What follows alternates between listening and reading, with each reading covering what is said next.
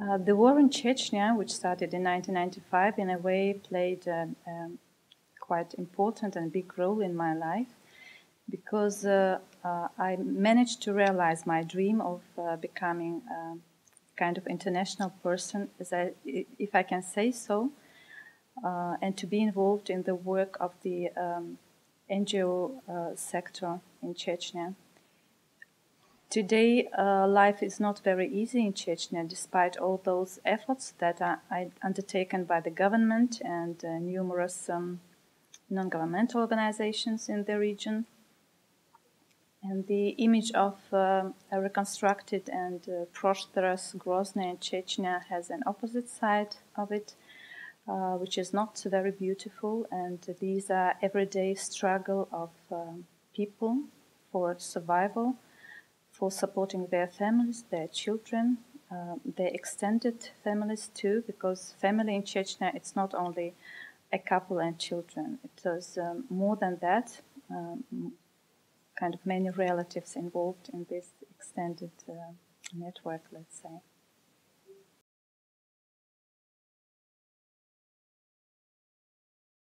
In fact, the whole population of Chechnya, in its majority, they are Muslims.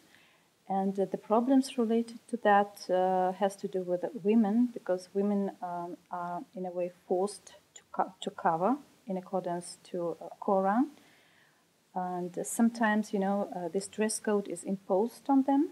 For example, those who works in governmental institutions are not allowed to their work until they wear the appropriate uniform. And even girls at school are demanded to put scarves on their heads, otherwise they can't attend lessons at school. In the rest, it is very difficult, as I said, because there is a high level of unemployment in the Republic, and many people survive thanks to numerous allowances, not numerous, a few allowances from the government, like children allowance, unemployment allowance, which is very little money, in fact.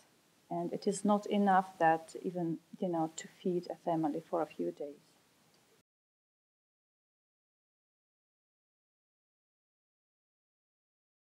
We try to do what we can in the current time that to improve situation of Chechen people. And one of the projects that we implement is assisting people to be aware of their rights in accordance with the Russian Constitution and to work for realization of these rights in practice.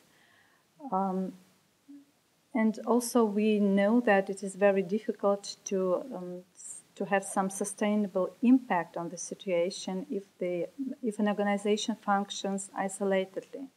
So one of the strategies we have in the area right now is to strengthen a network of the women's NGOs and to encourage cooperation and more interaction within this network, also for the sake of raising more funds for the region.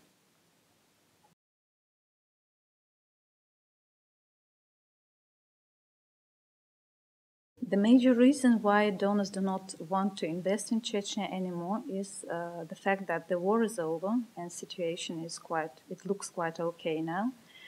The next thing is that Chechnya is part of Russian Federation, which is economically stable country. It is not a development country. And the next one, which is often mentioned by donors, is that they cannot freely access the area. So they have no opportunity to freely travel to the region.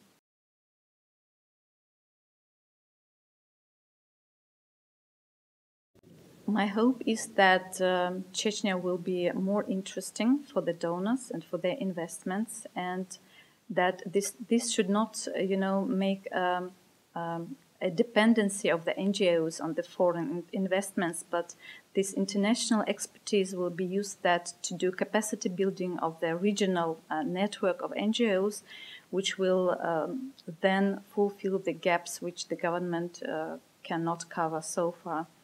And my personal hopes are related to my 3 children. And I think that I'm responsible for providing maybe more perspectives and more opportunities for them. I will try as much as I can to seek for those in Chechnya. And I hope that someday it will be true, it will become true.